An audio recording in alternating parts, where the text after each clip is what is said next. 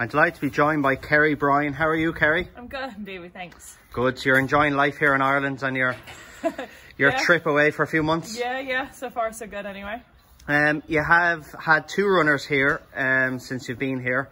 Baltimore Bucko ran in Limerick over Christmas, but he ran in J.Sheppard's name. But the other day then you had French Light ran, and that was in your first name. So tell people a little bit about yourself. J.Sheppard needs no introduction, Hall of Fame trainer. I think he's won 24 million in prize money between flat and steeplechase, which is quite incredible. So tell us a little bit about yourself. Yeah, so I've been lucky enough to learn from Jonathan the last 11 years. I've worked for him. I've been his assistant for, I think, the last 5 or 6 years. Started with just a few horses under my care there and ended up being the whole operation towards the end there. Really grateful for all of my time underneath him, and all the owners that I've got such a great relationship with has brought me here today. So very good. It takes a huge amount of balls and obviously commitment end is for you, but a lot of balls and a lot of money to be put up from the owners to go ahead with this and let these horses come over here to Ireland. Yeah, I mean, it was Mr. Swire, who owns Winston C. It was his idea to start with, to bring Winston over. And when he kind of had the idea, I explored it with the other owners. And with the way COVID is right now in America and not knowing what our spring season was going to look like, we kind of decided this the end of the summer, early fall. You know, they're 3 really supportive owners, not just to me, but to the sport in general. They've given a lot to the sport, and, you know, this is good for the sport on all angles, I think. And, you know, they were all willing to take a bit of a leap, and here we are. I think it is brilliant.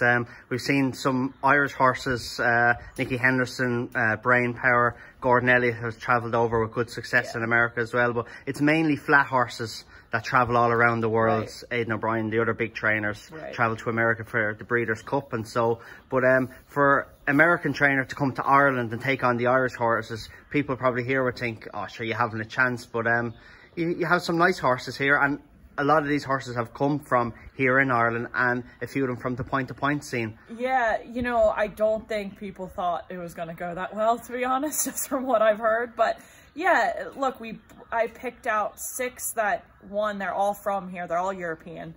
They were bred here. Some of them ran in point-to-point. So, you know, I don't think when you actually sit back and look at the type of horses and everything, I don't think it's that far-fetched, really. I mean, you just hear American horses coming over, but they're not really American horses. We were hoping to take a stab with one American horse with Iranistan.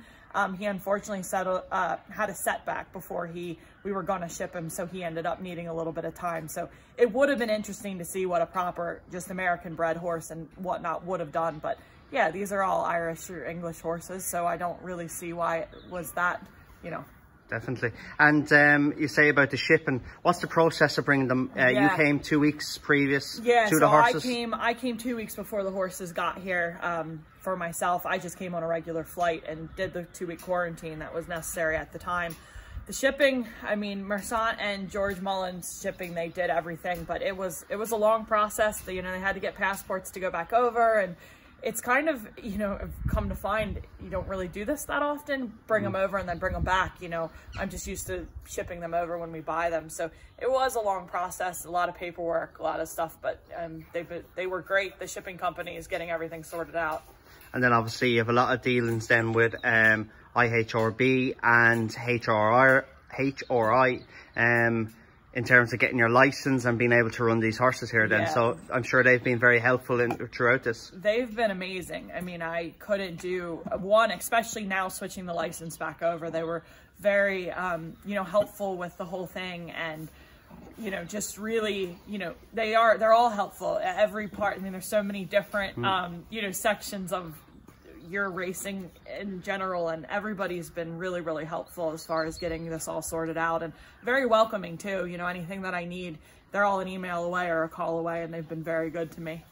And James Doyle, you're here based not in his yard but up towards the other end of his field where he has other stables. You're based here, you're able to use his gallops, you ride out the 6 horses yourself, so That's keeping you busy. And looking forward to what you're running. We mentioned French Light. He ran in Clonmel the other day. He ran very well, finished second. Probably was travelling very well. Probably just the ground probably maybe caught him out for not being able to quicken up. And you have a plan for him that he might go to the Dublin Racing Festival? Yeah, the ground was horrible. Like when I walked it, I knew we were in trouble. The way that he ran, we were very, very happy with him. The ground was heavy and tacky, and they weren't really getting through it. And the way he traveled down the hill, you know, he'd probably prefer 2 miles anyway. So yeah, the odds are kind of stacked against him, really. So to run like that, very, very happy with him. And he's very good, you know, coming out of the race. And yeah, look, we're here to take a shot, and we're not here for a long time. So he is entered in the novice at Dublin Racing Festival, and I'd say we'll take a shot there with him. Yeah, good. And the better ground than Leopardstown as well would be ideal. Better ground will be, you know, that's what he needs. You know, his speed couldn't come out on better ground. So look, we'll take a chance and see. He won a point for James Doyle in Bolton. He won 2 races then in the US as well, so he's been fairly consistent, and I'm sure he has plenty more winning ahead of him. Winston C, who runs on Saturday, declared this morning then.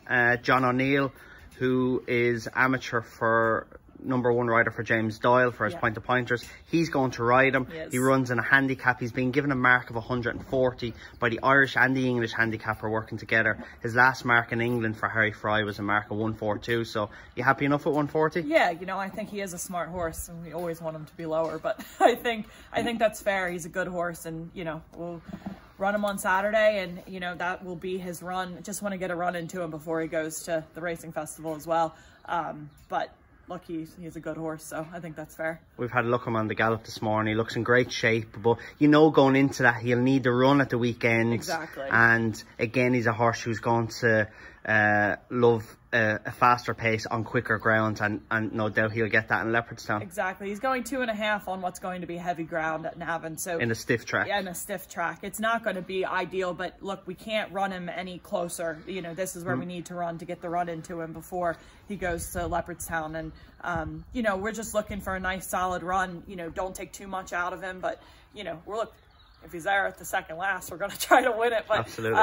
Yeah, look, it's a run for him, and you know, looking forward, we definitely are. You know, there's 9 entered in the Irish Champion Hurdle there, so that's the goal. Take a chance. Yeah, definitely take a chance. Another horse that I like here, the Mean Queen. She was a very impressive winner under John O'Neill for James Doyle in Loughnamore, where she bolted up that day, and she's ran since.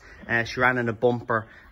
She was second. The mare that was third behind her was third in Punchestown on Monday, but the horse that won has won 2 races since for Michael Winters. So that's good form, and you must be looking forward to her then. Yeah, very much so. And you know, Mr. Moorhead, who owns her, as well as he had bought Zoom Zoom Zoe out of the point-to-point, who's been very successful for us in America. Has 3 horses here that we brought over. He has his own breeding program back home, and he's always looking for a good mare.